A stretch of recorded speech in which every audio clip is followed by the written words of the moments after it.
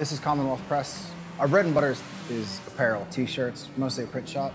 But we also do design and flat stock posters, digital printing, stuff like that. I was a web developer for a company out of Virginia and was going to grad school here in Pittsburgh. And that company was a victim of the dot-com crash. So I just rolled a lot of the things I was doing into freelance. We started, it was just me and my wife after I suckered her into helping out.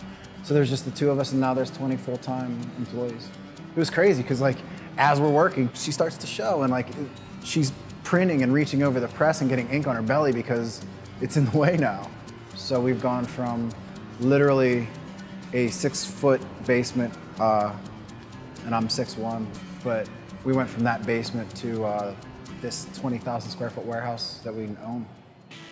We came to work one day and someone had thrown a brick through our window.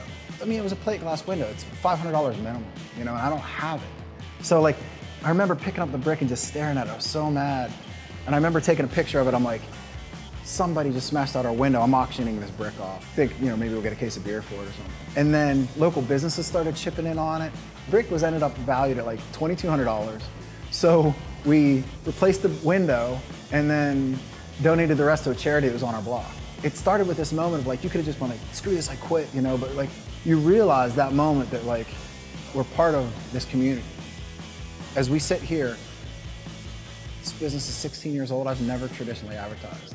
Everything I've ever done has just been word of mouth. And like, that's why when someone leaves and they have a problem, I want to make sure that I solve it, because that's all I have.